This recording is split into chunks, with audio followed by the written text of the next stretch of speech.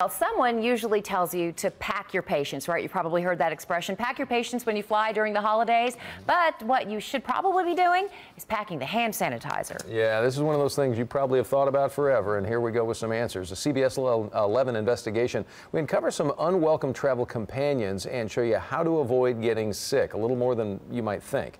Here's CBS 11 investigator Ginger Allen.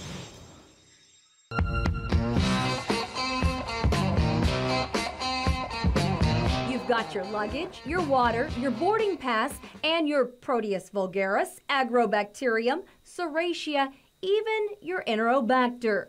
Those big words are bacteria we found breeding on planes. They found on the plane? Oh my goodness. Nasty stuff. That came off the bathroom door. Oh my God.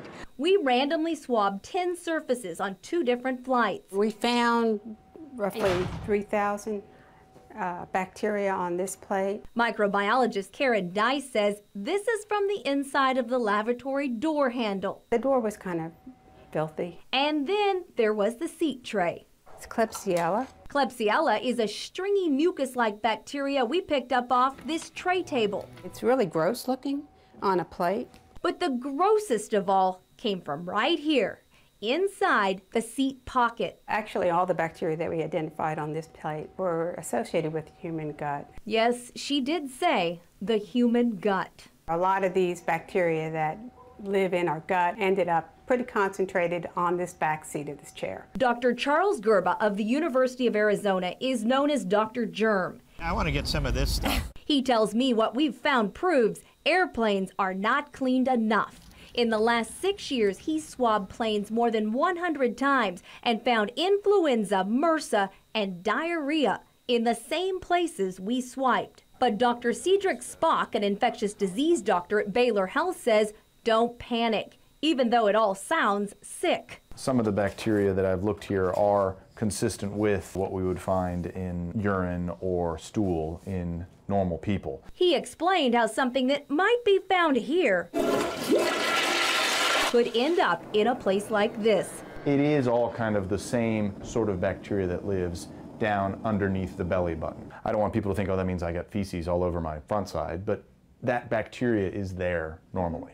And then some of that bacteria is then found in these reports, which means somebody was scratching their belly button and then scratching the tray table. Dr. Spock says it's all pretty normal. He says viruses can transmit from solid surfaces, but they won't live on places like magazines or tray tables for very long. And the bacteria we found will only cause infection in people who are already very sick. So Dr. Spock tells the average healthy flyer, wash your hands and don't worry, at least about what you're touching. The plane itself is not what's going to put you at risk, it's all the people around you.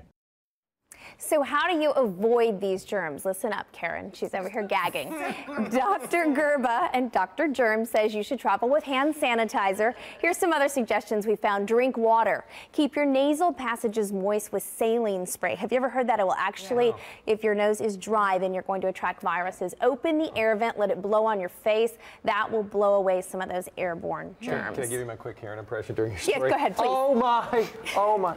And then the gag reflex was Oh, it's just gross. It's like, okay, I want the sterile gloves, everything. It just. So I think as passengers, we all kind of want to know, all right, how often are they really cleaning the airplanes? I mean, is there like the walkthrough in between to grab magazines and papers and throw it away? I mean, what about thorough cleaning? How many times have you had to sit there and wait for them to clean the plane? Yeah. What the airlines have told us, and we have called several of them, is they do spot checks, so just surface checks after each and between each flight. But they say they do a more thorough cleaning that often involves shampooing every night. And spraying down areas and stuff like that. That's the overnight deal. Allegedly, that's what they're telling us. Okay. Yes, All hope right. so. Get out the Clorox and the Lysol and everything else. All Thanks, right. Ginge.